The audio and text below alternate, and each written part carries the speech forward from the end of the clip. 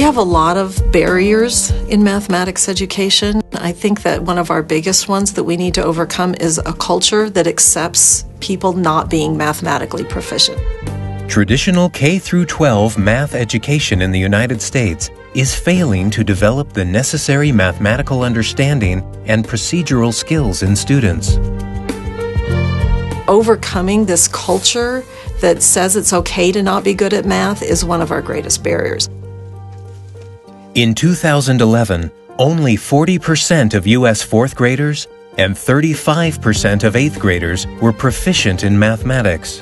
We've also created some of our own barriers because we have established another culture that says if you don't get it, we'll just teach it to you again and again and again, and not necessarily in a different way.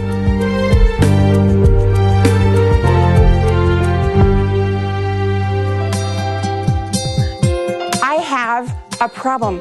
I need your help figuring it out. It's kind of a funny problem. Are you ready?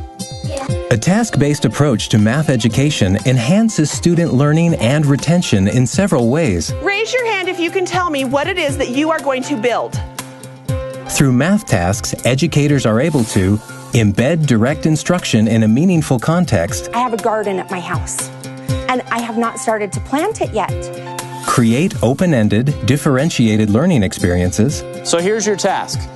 Figure out for which time intervals Ivan should choose Company A, Company B, or Company C. engage students through real-world relevance and cognitive demand, First, what did you have right there? 5. 5. And why couldn't we just have 5 pizzas? and promote the development of mathematical reasoning. Why are you drawing a 3x3 array? How many people agree with what Davion's done so far?